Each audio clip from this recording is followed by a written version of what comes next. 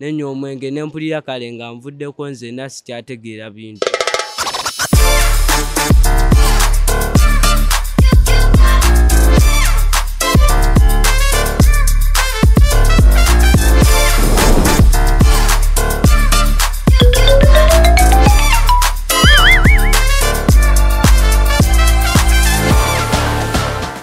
Hello everyone, my name is Shan Kairebo from Topowa Youth Mentoring Uganda, and this is the Cool Teenz Podtalk at Hana International School, Uganda, and I'm joined by my beautiful and handsome people here, so let me first allow them to introduce themselves before we go any further.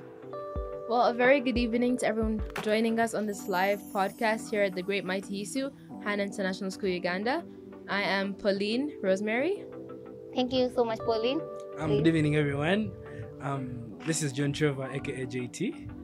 Thank you. Okay, thank you so much. So today we want to share with you about substance abuse, and I would like to ask my colleagues to give their own understanding of substance abuse. When they hear the word substance abuse, what comes into their mind? So I'm going to ask each one of them to explain to us what they understand by substance abuse, and I'll definitely start with the lady.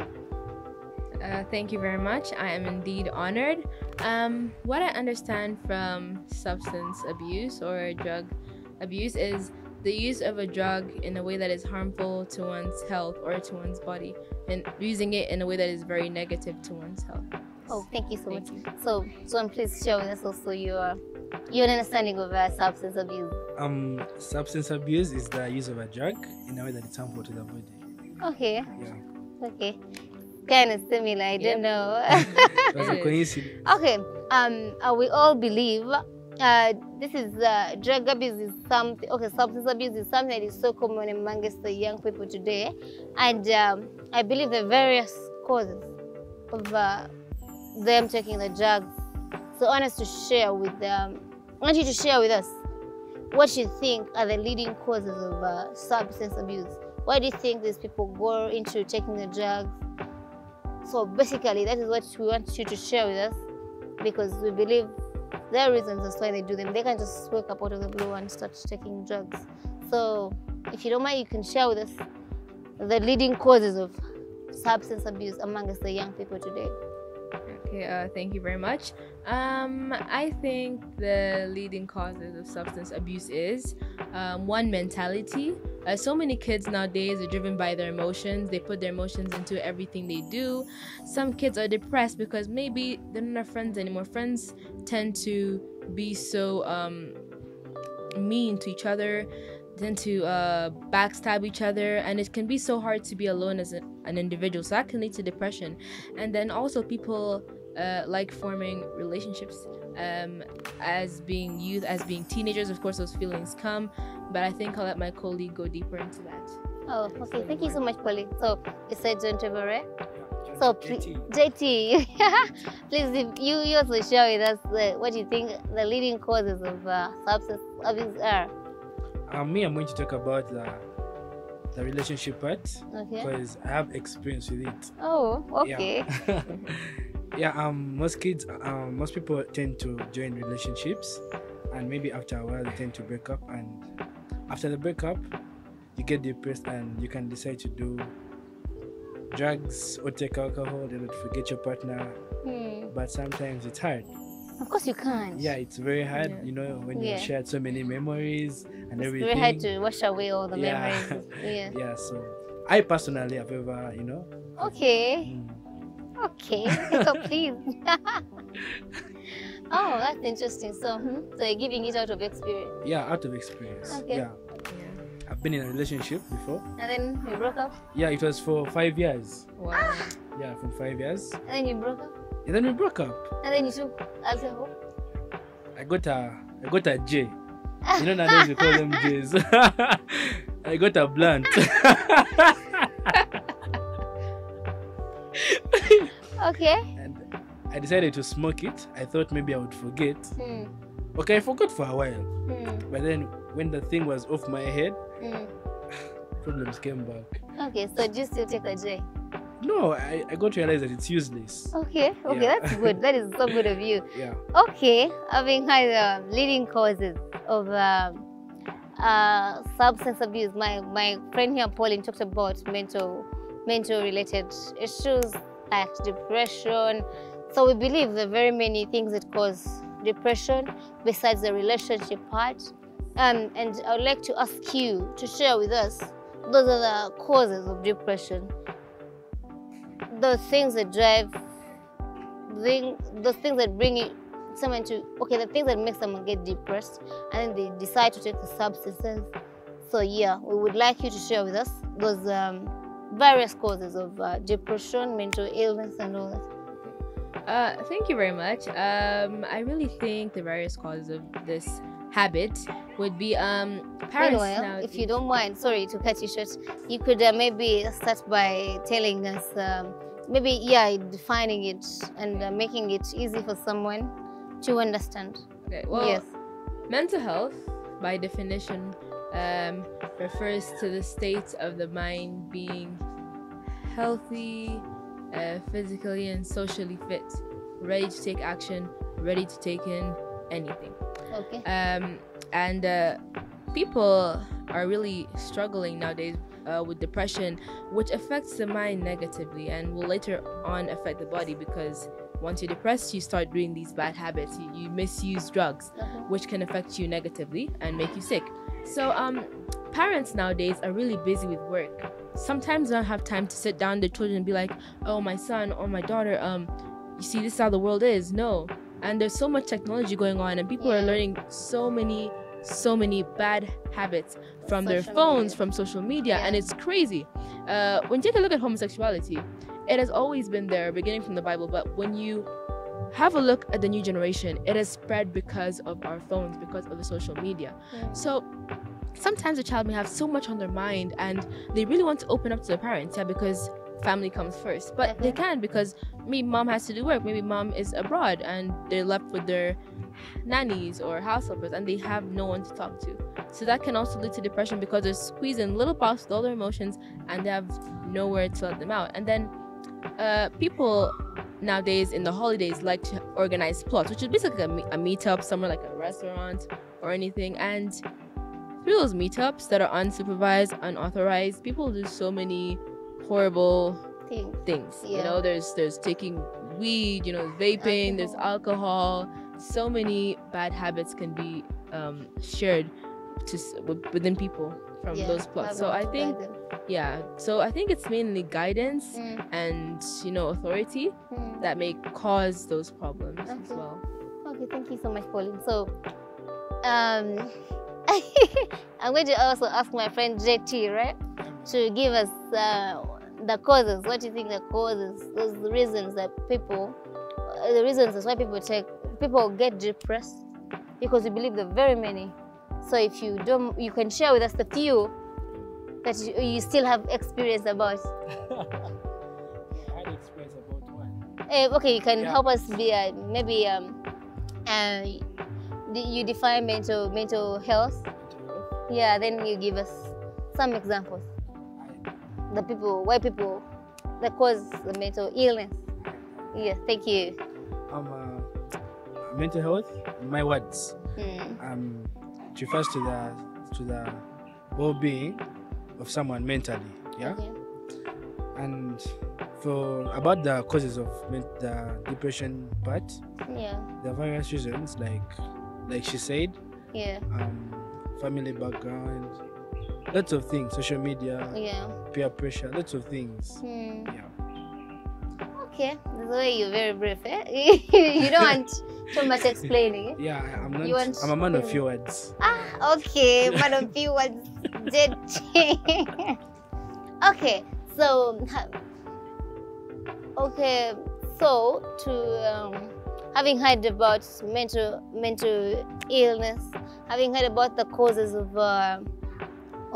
substance abuse, I would like you to share with us what things do you think the youth out there can do so that they can obstruct them from joining obstruct them from taking substances that are going to affect them, like you said alcohol, like he said, Jay.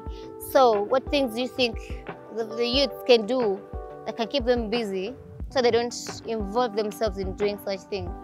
Okay. Yeah. Thank you.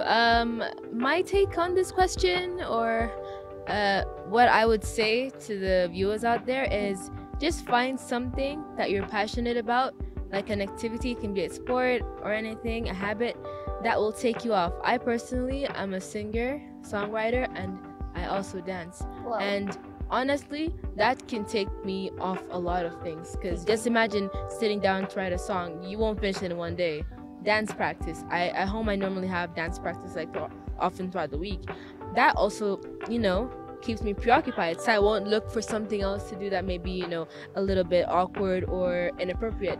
And of course, if you're Christian or if you're Muslim, you can always, open a Quran or open a Bible and read. And there's so many youth camps that are being brought up that are teaching children how to be responsible, how to look at life from various aspects. What can you do in your personal time, in your leisure time? You can just do something very productive. So I also play basketball, and honestly, that really keeps me preoccupied. It's good for my health, for my brain, and the rest of my body, and it keeps me focused on my goals. Oh, thank you so much. So, my friend JT, you could also share with us the things that you think our fellows there could do to keep themselves busy, so that they don't involve themselves in taking the substances that are not good to your health. Personally, me, I'd recommend fellowships. Okay. Yeah, fellowships. Okay. And me personally, I do sports. Wow. Yeah, I play basketball. Awesome. Yeah, and I'm a dancer too. Oh. Yeah. Yeah, so with that, I'm always occupied, and I really don't have the gap to take alcohol. Like, I'm always happy, Okay. Yeah, so I can't get time to take alcohol, to smoke the J no more. Yeah. Okay, that's good. Yeah. That is so good of you. So in brief, you're advising your fellows out there to do things that they're passionate about, things that are going to keep them busy, things that are productive, right? It's very important to have something aside from your studies in this world, because jobs are not always going to be there. If you look at the economy, you'll see that people are lacking jobs, and it's not because it's like so full, but if you can have something you could do aside from your job, maybe you can sing at small concerts, you'll be getting like a side hustle for your income, which is very important because it can help you in so many ways. And I think if you have academics and something you're passionate about, you can be a very, very great person in the future. Thank you so much. So I want you to also let's go to parent side. So what do you think parents can do for the children, the young people, to help them or guide them? Believe they could be very busy, but amid this busy schedule, I believe they can always create time for their children. So how do you think they can help them overcome, or how do you think they can help them not get involved in taking substances? Because if my parent is very strict, or when there's a way parents can guide us home, and I can't do this because mom will. You get my point? Yes. Yeah. There's a way they always do it. I don't know, because it happens in different families. The way my mom does it isn't the way yours does it, or his. So, how do you think they can help us overcome or not join not take the drugs when we are still underage? Can I answer that? Please. I would say I would advise parents to get time for their kids. Yes. And maybe expose them to the outside world. Yeah. Like, you tell them that this is bad and this is good. For example, my mom always tells me, you're not supposed to smoke because when you smoke, this happens. And we normally visit the cancer ward in Malago. And He shows you. Yeah, she shows you what exactly. that is happening. Yeah, to those in guys. real life. Yeah, exactly. Okay. So with that, I know that if I smoke, I'm going to get problems with my liver, and I'm going to be looking like those people. Yeah. Yeah, and I wouldn't want that. Wow. Yeah, Okay. that's That my is so view. good. That is so good. So you also have something to say? Yeah, I won't differ so much from my colleague JT, but yeah, it is a busy world. Parents have to work, but I think, being there for children at least once in a while, telling them that, this is bad for you, this is good for you, and sometimes being strict may not be the best way of doing things, but just giving your children a sense of mind and talking to them, a parent to a child, will do really, really good for them. Thank you so much. And just to add on what my colleagues have just said, what can say what parents can do for us, because we believe they say charity begins at home. Yes. So your parents should create that, besides you being my parent, you have to be my friend. So you should create room for me to open up to you, because if I don't open up to you, I'm going to do things that I do not know about. I don't know what is going to happen to me when I do something. So I always I'm advising my dear parents to give us that room, because at the end of the day, if we get spoiled, it's you that we are going to disturb. We are going to become problems to you. Yeah, and before we close, we have a singer here. And if she doesn't, and a rapper. So if she doesn't want, if she don't mind, you could give us something small about what we've been talking about. Is it very hard? Just however brief it could be. In song form? Yeah. You can also give us a rap. A rap about this? Yeah. No problem. Okay. Please. Okay, let me try. Listen up, listen to me. What you're doing is not right. You gotta wake up and see that you misusing drugs is a problem to your health, to your family, and to your future. So listen to me and take it off from me, as I say. Wow, thank you. Thank you. So please give us a rap before we wrap it out. Aye. Give me a beat. I'm not beat. Give me a beat. Just do it the freestyle way. Freestyle? Yeah. Aye.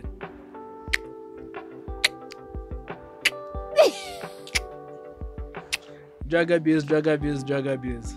This shit ain't no good no more. Yeah.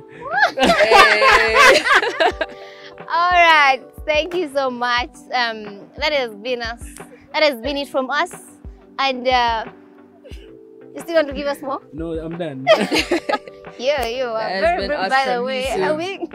I told you I'm a man of few words. Okay, I forget. I'm sorry. So that has been it from us, and it has been the Cool Teenz Podtalk at Hana International School, Uganda. Thank you so much. Until next time. Bye bye. See ya. See ya, nigga.